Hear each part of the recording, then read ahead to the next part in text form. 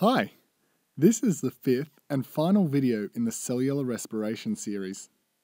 In this video, we're going to look at oxidative phosphorylation, which is also known as the electron transport chain. You may remember that a mitochondrion looks a little like this. It has an outer membrane and an inner membrane. And we're going to take a close-up look at the inner mitochondrial membrane.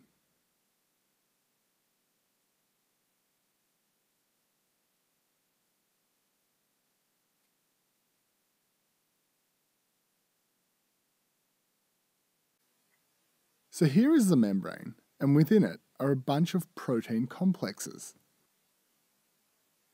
They are known as complex 1, or NADH dehydrogenase, complex 2, or succinate dehydrogenase, complex 3, or cytochrome C reductase, and complex 4, or cytochrome C oxidase. These are the major protein complexes of the electron transport chain. The other factors involved in the electron transport chain are coenzyme Q10 and the cytochrome C complex.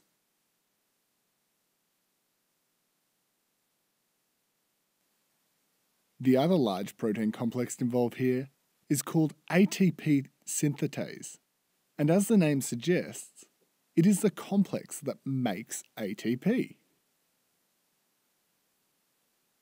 So the process begins with NADH, which was produced by glycolysis, beta-oxidation, and the TCA cycle.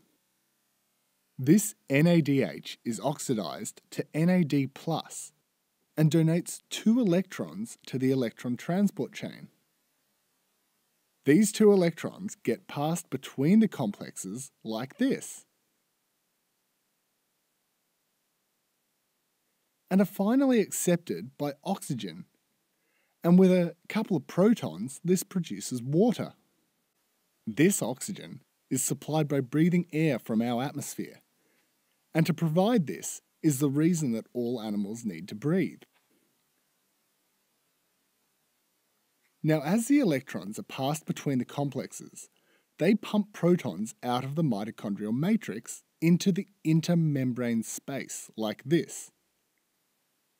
Complex 1 pumps out 4 protons, complex 3 pumps out 4 protons, and complex 4 pumps out 2 protons. Therefore, in total, one NADH pumps 10 protons across the membrane.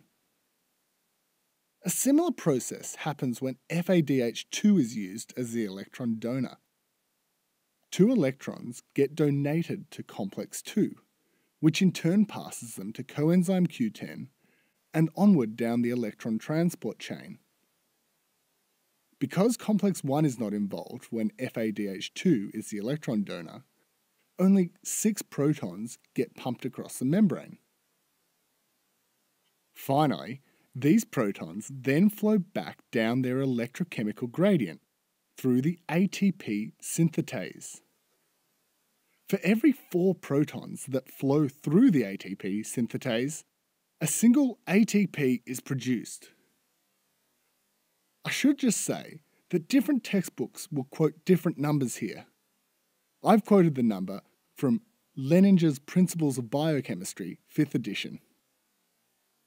So if you do the math, it turns out that one NADH will produce 2.5 ATP, and one FADH2 will produce 1.5 ATP. And that's how a cell produces ATP for its energy supply. If you've enjoyed this tutorial, please help us produce more by making a donation at www.handwrittentutorials.com.